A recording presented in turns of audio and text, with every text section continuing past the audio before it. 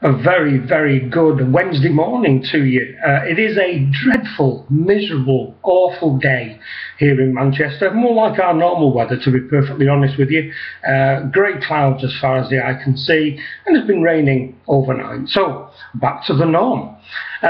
Excuse me. No video yesterday, very busy day yesterday, unfortunately.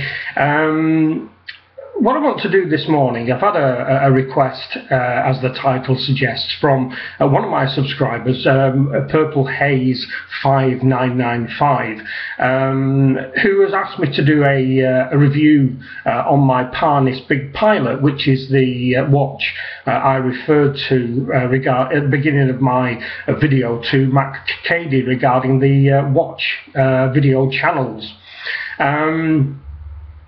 He wants to basically see a full review because he thinks the watch is worthy of a review, even though it is a homage to the IWC Big Pilot. So I'll start off the video basically by saying, if the IWC Big Pilot appeals to you, and like most of us, you haven't got the money to buy yourself the IWC Big Pilot, then maybe the PARNIS that I own, which I bought when money was relatively non-existent, is perhaps the answer. So let's get right onto it. What I'll do first, I'll show you the watch again so you know exactly what we're talking about.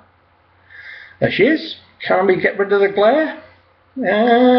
Yeah, there you go.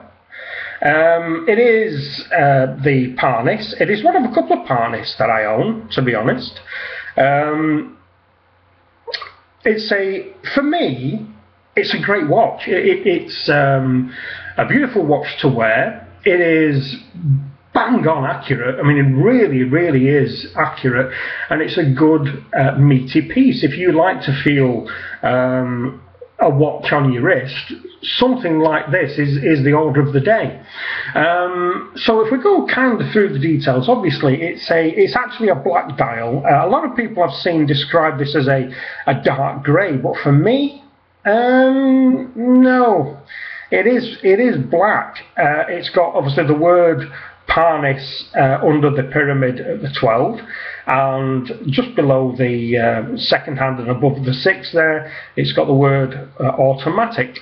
As you can see, it's a beautiful black dial. It's got great lume on all the indices. It's got great lume on the triangle and all the numbers, and the fingers, they've got beautiful sword hands, and that beautiful, beautiful sweeping needle second hand there, which for not such an expensive movement is actually very, very, very smooth. Let me hold this up for you. I mean, look at that. There is very little tick, as it were, with that sweeping finger. That is just gorgeous. It's basically got, as you saw, a single date window at the 3. It's 47mm. It says a chunky old piece. Excuse me. 47mm. It's 50mm lug to lug, and it's 25mm between the lugs. And it's also, turn it around the other way for you, 15mm thick, so it stands fairly high, and it's got an ever so slightly domed crystal. Now I think it's a mineral crystal, if I remember rightly, as is the exhibition back, which is also a mineral crystal. It's got some lovely guilloche work on the actual rotor, which you can probably see. It's a gorgeous, gorgeous piece, and a full screw down back, obviously giving it full water resistancy. It's a 25 dual movement. It is a variant of the Seagull ST2551 movement. Now, there's lots of variants out there. There is this one, There is one with no date. There is one with a sub-dial over at the 9. There's one over here. I think there's even one with a stretched movement with a sub-dial for the seconds at the 6. There are some that have a GMT. Lots and lots of different variants of this movement, giving it a fair bit of flexibility.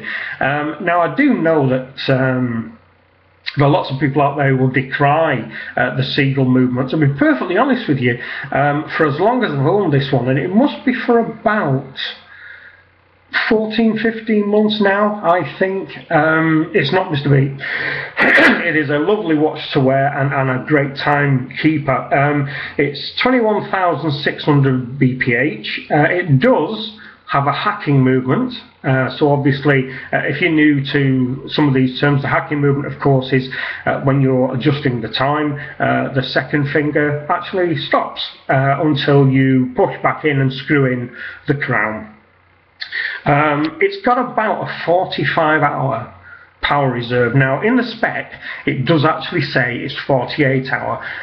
I've never found it to be so, but then again it's never off my wrist for that period of time. If I'm not wearing the watch, it's in my winder, so the power reserve to me is a little bit academic, which, you know, heads into the video that Simon Crane made and my reply video to him, that power reserve, bit of a gimmick. You know, bit of a gimmick. The strap is, as I mentioned the other day, this gorgeous, thick buffalo leather strap. It is mock proc, and it's got these gorgeous 2 stud rivets, just as the IWC Big Pilot has, and it has lots and lots of adjustment, as you can see, for the deployment clasp. And the deployment clasp is a good chunky piece of pressed steel. I have seen worse deployment clasps on expensive watches. It's a great piece of kit. I'd say it's 300 meter rated, which is probably, you know, 295 meters deeper than I'll ever go. I know from different forums and different reviews of this watch and of this movement that some people complain it's got a noisy rotor. Well, if you listen to the rotor when you spin it round, yes, you can hear it. It sounds just like a little bit of a noisy bearing. You know, when it's on your wrist, obviously the noise is subdued by it being next to your wrist. And if you're picky enough to pull this watch apart because it's got a little bit of a noisy rotor, then go out and spend, you know, your 7, 8, 9, 10 grand or whatever it is on the IWC Big Pilot, because it is a minor thing where this watch is concerned. For me, I do agree that the rotor is a little bit noisy. Does it bother me? No. Why doesn't it bother me? Because I spent 70 quid on this. 70. And I think you are getting hundreds of pounds of value in this watch. I really do. I love wearing it. And as with my Marina Militaire, my FIDI that I have, if either this or that was the only watch I had to wear, I would be quite happy to wear either one constantly. I think what I'm saying with this is, of course, it's not got as good a movement as the IWC Big Pilot. It doesn't cost as much as the IWC Big Pilot. It's put together in China. Now, you know, we all know that China turn out massively numbers of multiple variants of watches and movements, etc. So maybe their construction standards are not the same as the big Swiss watchmakers, but for the price, the quality that I've seen in this watch is absolutely fantastic. And if you've got that yearn to get the version of this made by IWC, but you can't afford the IWC price tag, then until you can, but you want the feel of that watch on your wrist, go for this. Because it's a great piece of kit. It really is. It's something that I think you could wear every single day. without any worries of it being knocked, scratched, banged in any way. It's got a gorgeous brushed stainless steel finish. I suppose if you wanted to, you could polish that yourself and bring it to a shine, but I'm actually not too sure why you would. And one of my favourite parts, as I mentioned on my previous video, is that chamfered crown. I think it's absolutely gorgeous, and obviously it's made in that size and that shape with the chamfers on it, because in the old days, in World War II, when the bomber pilots etc. were wearing big watches and it was so cold at high altitude, they could feel their crown. That's the reason it's so big. So there you go, that's my PARNIS Big Pilot IWC Big Pilot homage. Great watch. I hope this has been satisfactory for you, Purple Haze. Look forward to your comments. I'm sure I will get some decriers of homages, or as people like to call them, fakes. They're not fakes. If it was a fake, it would say IWC on the dial, and it would say Made in China on the back. It is a little nod to IWC to say, good job, boys. We don't have the availability of your movements, but we can make a watch that looks something like yours, because we love the way your watch looks.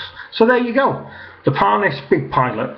Good value for money. I think you can still get them for sub £100. The new versions do have the second subdial, the second movement at the bottom there, and it looks fantastic. Some even have one at the 9. Where am I? There. They have a subdial there, which looks absolutely brilliant.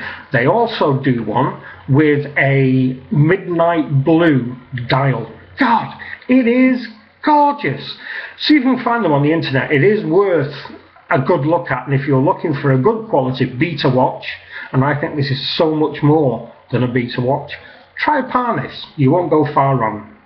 Anyway, that's it for this one. Hope you liked it. Hope you found the review a little bit interesting. Let me have your comments. I appreciate when I get some that say, I wouldn't touch that with a barge pole. Who's got a barge pole these days?